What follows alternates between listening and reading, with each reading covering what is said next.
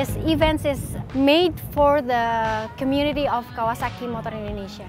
So there will be 3 new bikes gonna be launched here tonight. We expect like around 5,000 to 7,000 people here.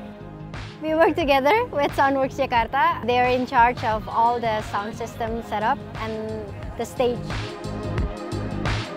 The setup for today, we have 12 E15 per side with 16 T21 subs for across the stage. And for the side fill, we have Matrix. And for the side fill subs, we have Adamson S119. And as well, you can see we have a M12 for the floor monitor across the stage. For opening, we have Psycho G. They're a well-named artist from Indonesia. And then second, we have 2 local DJs, females, Patricia Schultz, and then we have Tiara Eve.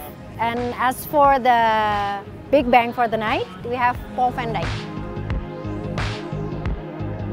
For the DJ monitor, we provide the Adamson S10, 3 per side, and then Adamson S119, 1 per side. So it will be very, very nice sounding DJ monitors.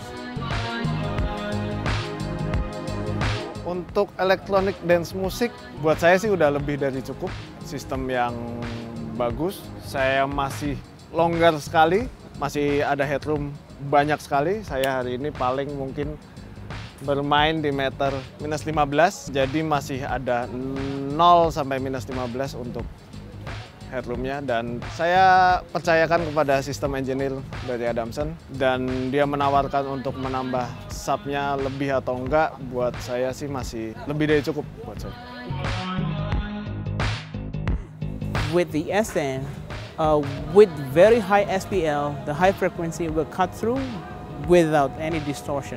So with DJ, with any program that have a very high SPL that can run a long time, like 1-2 hours, it will stay at the same quality at the time. It will not go harsh at any way.